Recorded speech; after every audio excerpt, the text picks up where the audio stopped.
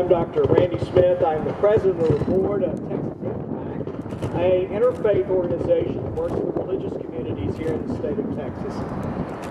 We represent not only the Christian community, but also the Jewish community and the Muslim communities in the state of Texas. All three of those great faiths have a long-standing, centuries-old opposition to usurious rates.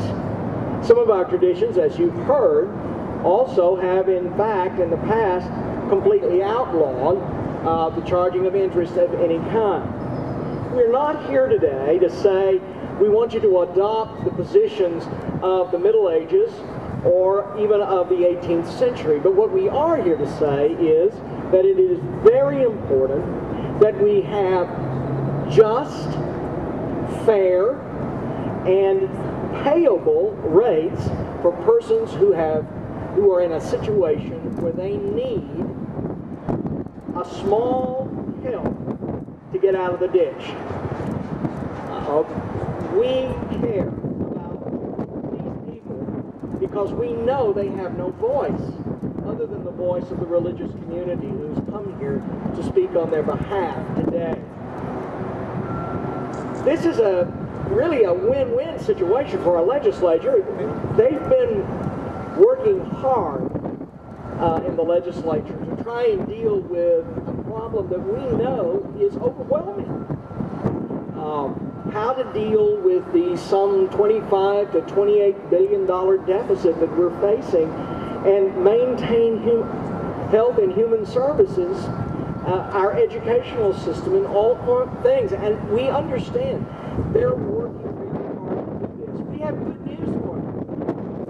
This is what they do. It won't cost them a dime or a penny. All they have to do is pass the legislation and protect the poor of the state. They can do good, and it won't cost them anything. What more can we ask than to be able to do what is right and good, and it not cost us a penny? So we urge our legislators to do what is right, to make it possible for the poor of our state, people who have gotten in a short-term problem and need a short-term result, a short-term way of getting out of that problem, make it possible for them to do that without mortgaging their entire future. The food that their children need to eat,